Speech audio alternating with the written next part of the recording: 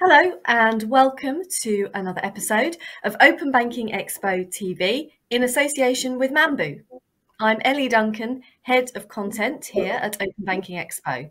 And today I'm joined by Scott Wilson, VP of Commercial at Mambu, and Alina Beleuta, Growth Officer at SaltEdge.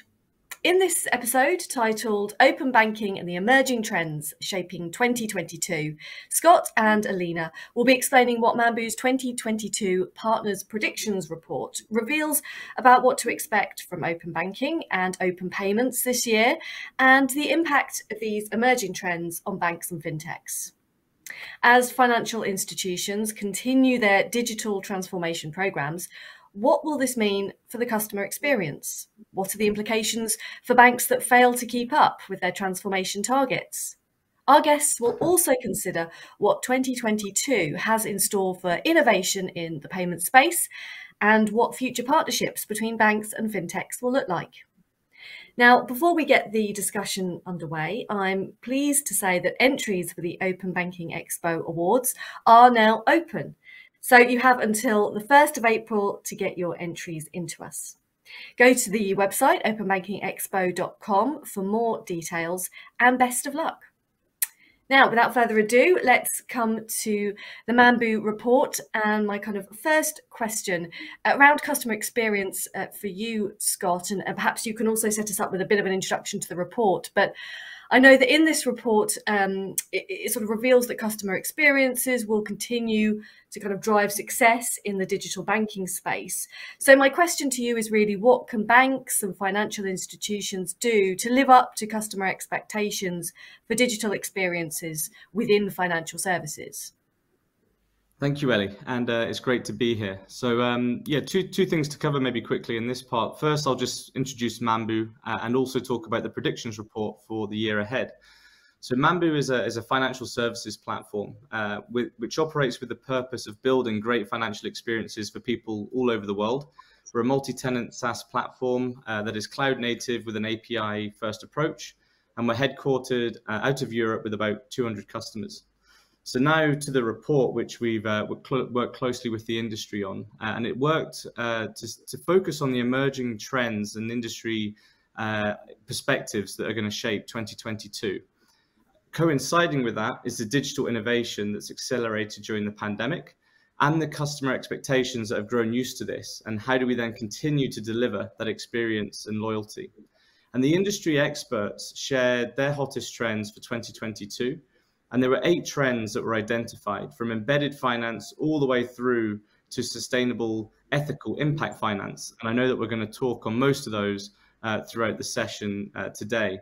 But you also talked to customer experience. And to answer that part of the question, it's really centered on a bank's ability to provide services to customers anywhere and anytime. And therefore, a bank or a financial institution needs to ask themselves, how can they deliver on this requirement and what tools are needed to do that successfully? And customers typically want flexibility. They also want resilience in the short term, but the ability to build financial wealth for the long term. And this digital consumption is seen across all demographics and not just millennials. And the same applies for businesses too. So as a result, banks need to just reconsider their banking platform, how that will allow them to be agile and innovative. And one of the key trends that we've identified to help support this is that notion of embedded finance and the ability to have services anywhere and any time. So we'll talk more about that, I'm sure, in the coming session. Yeah, absolutely. And look, I want to bring Alina in at this point as we move on to kind of talk about platformisation of banking. So we know banks are under pressure from fintechs and other challenger banks because many of those are already running kind of cloud native platforms. So some of the outdated technology that banks are burdened with is, obviously accounts for lack of agility, for a lack of scalability and innovation as well. So I want to find out, Alina, what steps are companies taking to further amplify their user experiences? Perhaps you can highlight maybe some areas of best practice here as well. Yeah, it's great to be here saying Well, banks, like any business, have to adapt to consumer needs to exist, basically. So agility, scalability, and innovation is indeed crucial for a business in such a competitive landscape where giants like Google make it into financial services, and competing with them is not easy. There are like several elements that should focus on when trying to transform a digital platform. That would be omnichannel banking, where all users' interactions are instrumented from one central platform without being dispersed via multiple channels. Or we can consider modular banking, that involves creating a modular architecture that interacts and responds to consumer expectations based on more agile processes. Open banking, making the best out of APIs in order to accelerate banking digitalization and implementation of new services. And smart banking, using the data that we have from the consumer for accurate segmentation and understanding the customer needs. Yet, the main thing we should focus here would be the business strategy and the picture of success as the bank sees it, the reason why we are doing what we're doing, and this should be the main element that drives any need of transformation. Either you go for a more flexible technology to make it easier to you for you to adapt in the future, or will you partner with a vendor that has like multiple integrations with fintechs, or would you build a platform or technology that will allow you to build services and products in-house? I think Scott has more insights on this.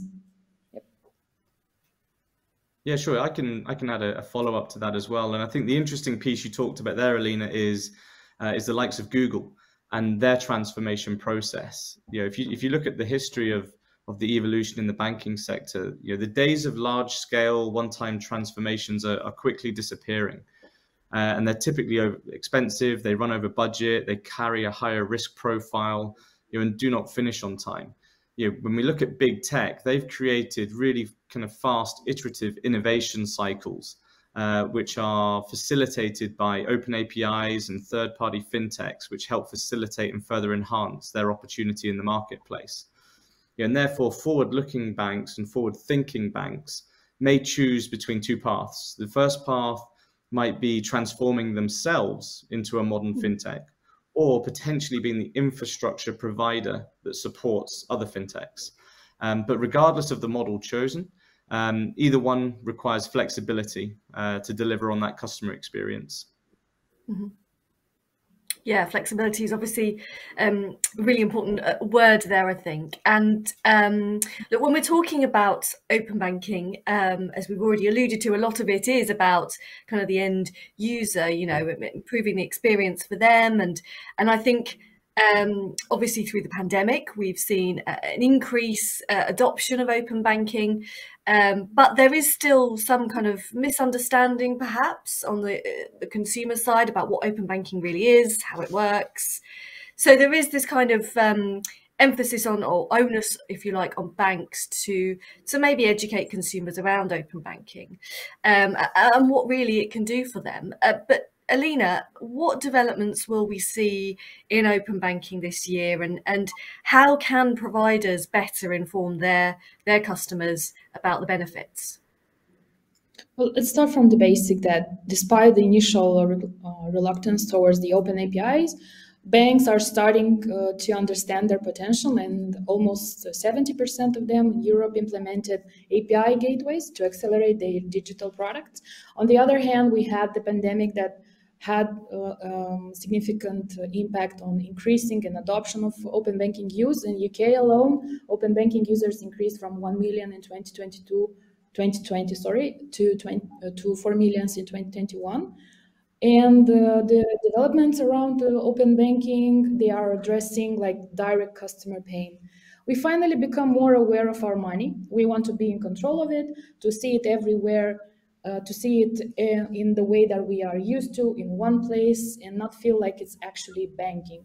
We want smart options to save our money and move our money around. And this is where the open banking comes and address those pains. Open banking from one side gives the overview and the control over their money. Like account information contributes to view everything in one place, and combined with smart banking that gives the insights on better financial behavior, you see those developments in use cases like personal finance management and lending decisioning and treasury management and liquidity management, while the main drivers of open banking adoptions are really the payments and the need to have options on how to move money seamlessly at a lower cost. And we will see the rise of open banking payments as soon as the bank will understand how to monetize it. And they will improve their payment APIs, and they will adopt frameworks like variable recurrent payments. And there will be demand also from merchants for such options of payments that they didn't have before. Consumers should be informed by the channels that they use every day. So main interaction goes to their bank apps, the fintech apps. The banks need to build transparency on how open banking is secure and how are we in control of the data. While the main demand or the main, let's say, channel of communication would be the fintechs and the merchants, because they are the ones driving demand in open banking, and they should build awareness on open benefits. Yeah, Scott, do you want to add to what Alina's just said there and give your view on kind of open banking and smart banking, which I know is something you mentioned earlier? Yeah, no, thank you. And Alina talks to a lot of good points about the progress the industry has made in open banking and the use cases that are available. But maybe to speak specifically on how to inform that customer base through the lens of open banking versus smart banking, I'll reflect on a survey Mambu did last year. It was called Disruption Diaries. We asked about 2,000 customers what they thought about this very topic. And we found that 80% used one or more fintech apps, which would kind of correlate with Alina's suggestions that the industry is progressing in this direction. Yet 52% of those same customers or consumers had never heard of open banking. So it's an interesting correlation that they think they're participating or are participating in this space, but they didn't know it. And coupled with that were a lot of concerns around data sharing and privacy. So if I put those pieces together and think about open banking, my thought process on informing the customer base or consumer base is about transitioning away from a business to business lens, where we often use complex, ambiguous terminology to talk about open banking, industry speak. Instead, your typical consumer doesn't need to know some of these complexities. And if the businesses and industries and fintechs move towards more human-to-human interactions, we'll see that engagement level increase. And we need to really focus on the value, choice, and flexibility. And I think the key deterrent that we see in the market today is around the risk and use of someone's data. So we need to make it clear that it will be protected, but they will instantly receive value in this data exchange. Although big tech has some of its challenges, it has convinced billions of people around the world to globally participate in the data exchange economy. And these are the same individuals who should be actively participating within open banking. So I think the dialogue needs to change a little bit in terms of the engagement around open banking. Yeah, and interesting that stat you brought in there about the number of consumers actually using kind of open banking apps and services, and then kind of not even realizing what it is. And even, the phrase open banking, I think that can perhaps give consumers the wrong idea about kind of security content. Indeed. Yeah. So let's move on to kind of another aspect of the Mambu report. And talk about cashless payments. We've obviously seen quite a big shift in recent years, again spurred on by the pandemic, to a kind of cashless society. Traditional payment systems perhaps can't deliver the kind of efficiency and agility that banks need now. So, Alina, when we consider innovation in the payments space and in new payment features, what do you anticipate for this year? Well, global payments are indeed undergoing a transformation like never before. We really believe that in the next 5 to 10 years, consumers, businesses, and all kind of institutions will be able to send, receive domestic and cross-border payments instantly and with full transparency into cost. And they will be able to monitor and manage liquidity position in real time across providers, geographies, currencies, and there will be seamlessly integrated each of these capabilities into some core business activities. The destination is clear, but the role there is different from industry to industry. And the main thing that is expected now in this year is the coexistence and the interaction of traditional rail, let's say, like Swift innovations, and the one with the more emerging technologies in the landscape of payments, like open banking, digital currency, with each channel remaining relevant for its specific benefits. Achieving this interoperability among rails, new and old, this will be crucial for this year, and banks will need to provide a platform and a holistic suite of solution across these multiple channels that I mentioned in order to cover all the needs that the consumer will bring up to them. This means continually investing and leading the advancement in payments, like being aware of what's happening on the market and enhancing both those traditional rails and the new industry initiatives like open banking, like Swift GAP, real-time capabilities, digital currency, artificial intelligence, and maybe all those hype words that you see mentioned, but they are really bringing benefits and they have the specific consumer needs behind them. So through continuum of services, bringing all those elements together, banks can fully support their clients to improve, especially the digital journeys, because the main thing that people want from banking is to banking to not feel like banking. Like we want everything simple in our life, and this refers also to banking. Mm-hmm. Yeah, absolutely. And Scott, I want to come to you now and talk about embedded finance. That's something that a kind of a term we've heard quite a bit, and indeed you mentioned it earlier on in our discussion. The idea being that it kind of blurs the boundaries between goods and the financial supply chain. So ultimately, it should benefit the end consumer, of course. But what makes embedded finance so indispensable for banks and financial institutions? Yeah, no, very topical. And in the last 15 or so minutes, we've talked a lot about the need for flexibility, a modern banking platform, the fact that financial services are actually being offered outside of banks. So I'm going to take a slightly different view on this one, which is the outside-in view, and look at the investment being made in this space alone, because that really talks to the fact that this can't be ignored. And in 2020, as a reference, the investment in this space, or fintech investment, was about 40 billion. And in the first half of 2021 alone, this was around 52 billion. So huge growth just in the space of a year. And there is therefore a need to react. And if banks and FIs want to be a part of this growth journey, that needs to be kind of taken into consideration today. And this investment is ultimately decentralizing the provision of financial services outside of banks, which is completely in the center of embedded finance. And some may say, well, it's a relatively small amount of capital compared to the global bank's market cap of 8 trillion. But the bigger question is, how quickly will these fintechs grow? And what will this do to customer loyalty and therefore market share? And who's going to play in the space? And on top of this, 65% of consumers trust the likes of Apple, Google, and Amazon to handle their financial needs. That typically probably wouldn't have been the case 10 years ago. And it was the incumbent banking sector that used to rely heavily on this trust. But we're seeing other players in this embedded finance arena start to now take some of that trust on top of the innovation and top of the flexibility and the modern technology to capture that market share. And I've talked about the growth in investment in 2020 and 2021. The market expects that embedded finance will see about 138 billion in market valuation by the end of 2026. So a lot of growth has taken place. There's still a lot more growth.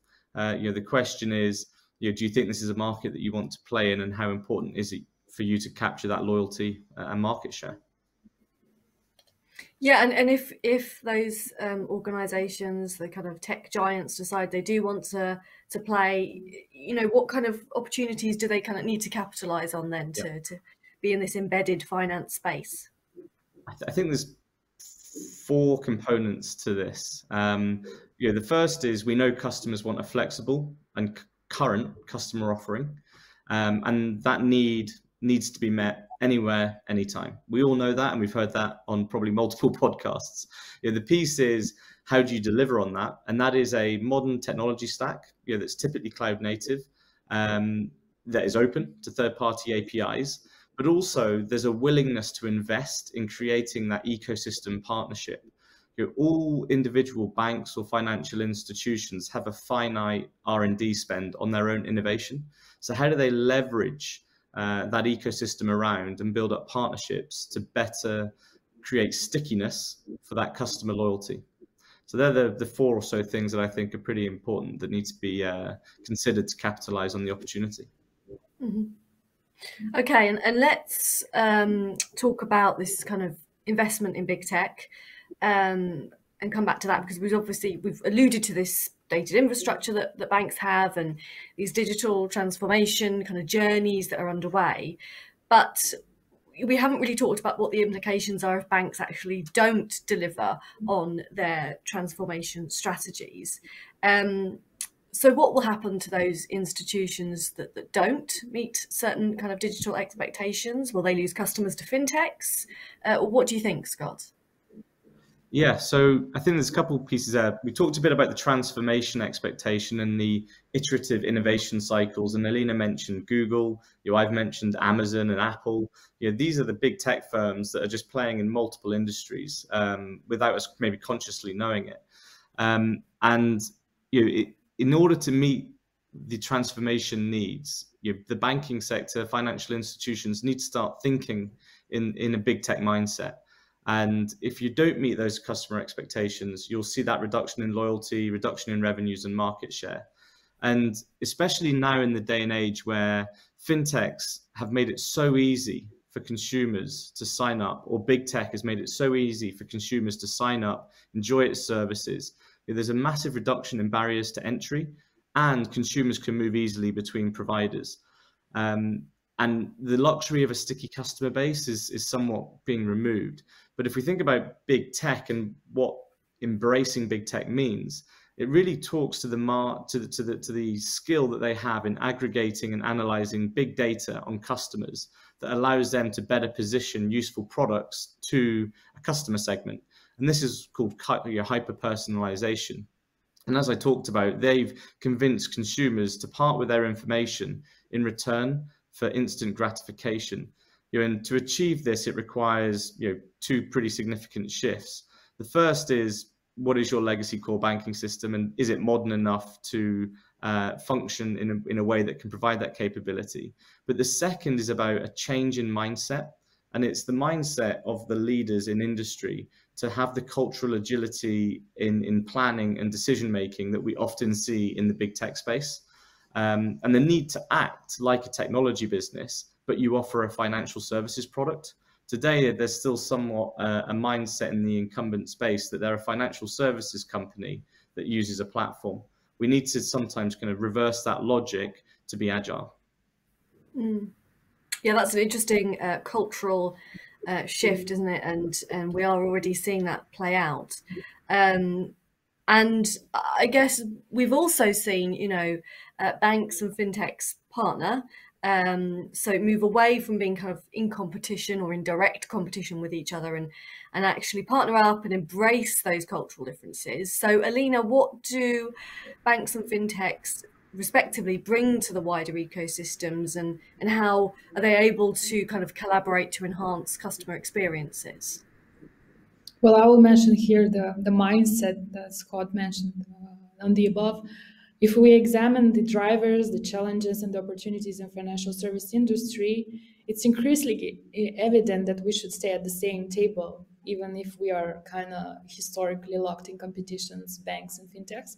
Overall, like 65% of banks, credit unions, they already entered into at least one fintech partnership in the past 3 years, let's say.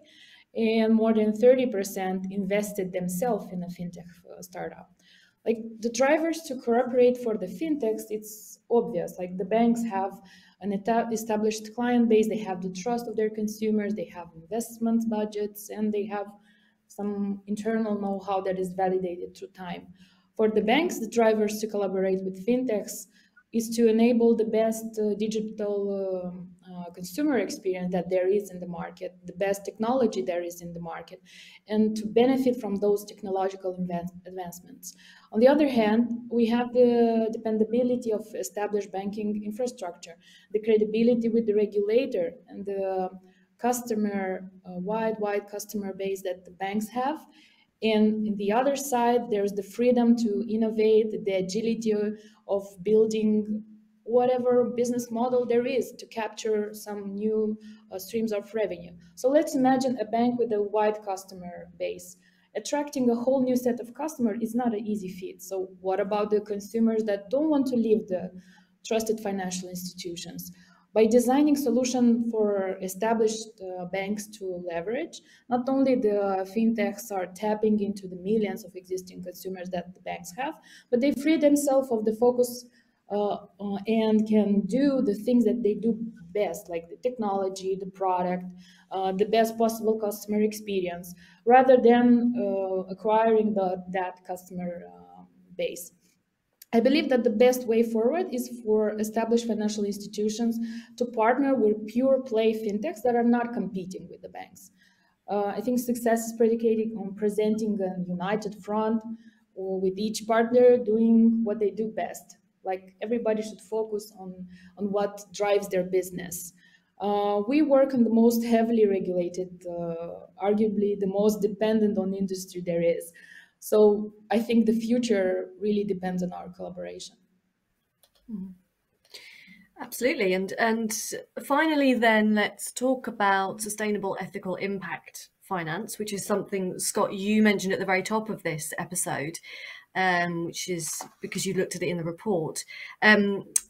You know, we've heard a lot about sustainable finance. That kind of term has been bandied around a lot, obviously, over the past couple of years. So, Alina, starting with you, what role does ESG play, considering it is an area of really rapidly growing interest, but also beyond the financial industry?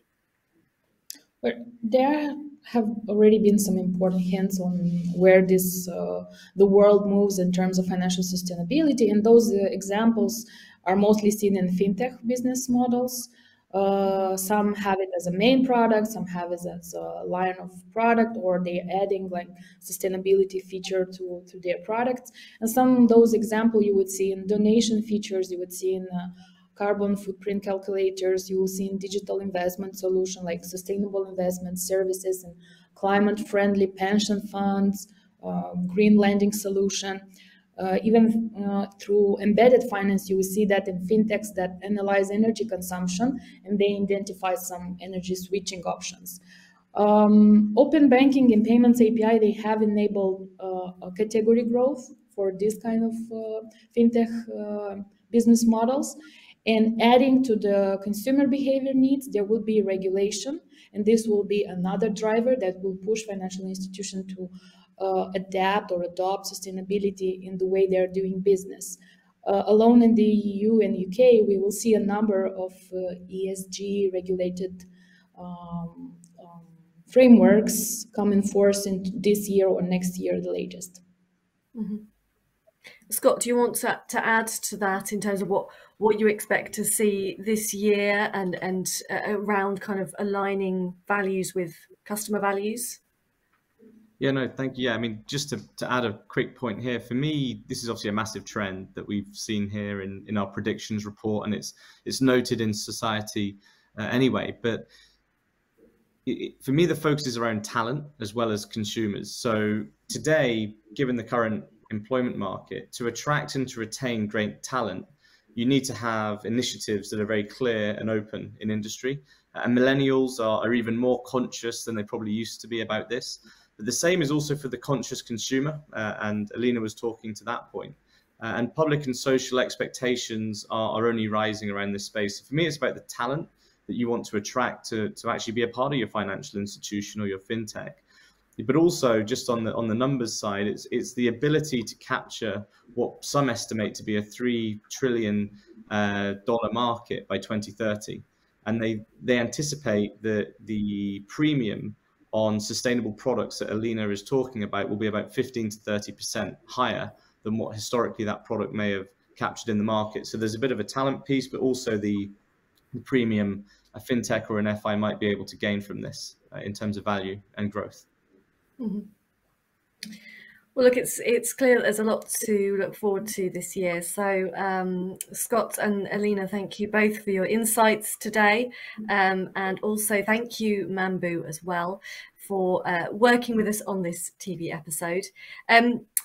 Thank you also for watching, of course. There are other episodes of Open Banking Expo TV on the website. Just go to the on-demand section of openbankingexpo.com. That's all we have time for today, but do join us again soon. Thank you and goodbye.